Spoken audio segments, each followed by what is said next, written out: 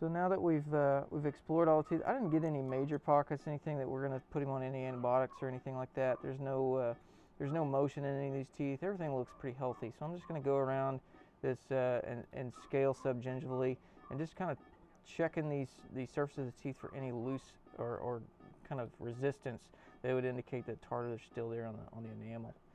So anywhere there's tartar left, that tartar is just going to form that much quicker because it's not a smooth, slick surface. When we're done scaling, we'll polish the teeth to provide a good, clean, smooth surface. It's difficult for bacteria and plaque to adhere to, and that prevents that tartar from coming back that much faster. So if we don't have a good, clean surface, though, it can come back really rapidly. We make sure that we're thorough in this part of it. And with that ultrasonic, you just can't get the feel. You can't feel that tartar like you can with hand instruments. So I always go back and a lot of times I can pick them up with my Explorer probe. I can feel a little grit that's left on the teeth after the ultrasonic. But there's no substitute for going and checking with the hand skillet.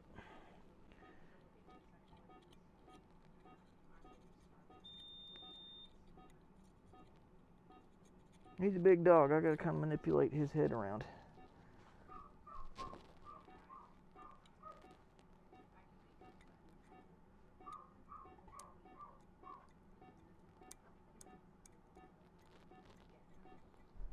There's still crud coming out from underneath those two teeth right there. Even the ultrasonic had difficulty getting that stuff out of there.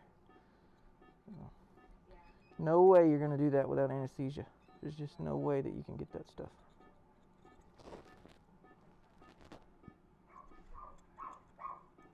And if our goal is to prevent the tooth loss, we've got to prevent periodontal disease. And the first step of causing periodontal disease is that tartar formation, so we've got to prevent that stuff from building up.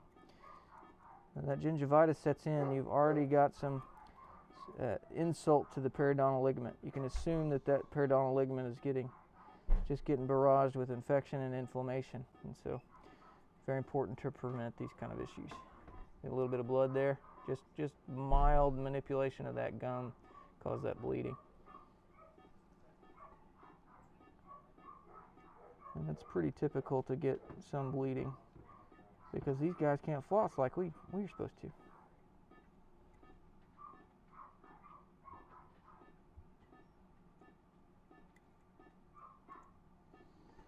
Sarah did a really good job with that scaler. I'm not getting a lot of excess tartar that was left on this stuff. A lot of the stuff can just be washed off with a little bit of water. A little bit of grit there on it. Good. Awesome.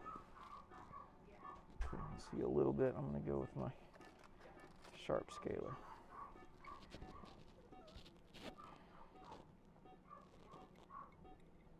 Above the gum line, I can use a little bit sharper instrument to get down in these crags and crevices. Make sure I get all this tartar off.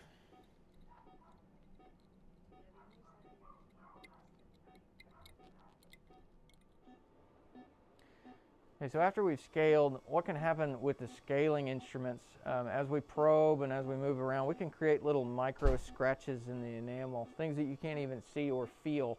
So what we want to do after we get all that tartar off and we clean those teeth completely is we'll go back through with a polishing compound and a high-speed polisher or low-speed polisher, and we'll smooth any of those micro scratches down. We'll polish it out just like buffing a scratch out of a car, essentially.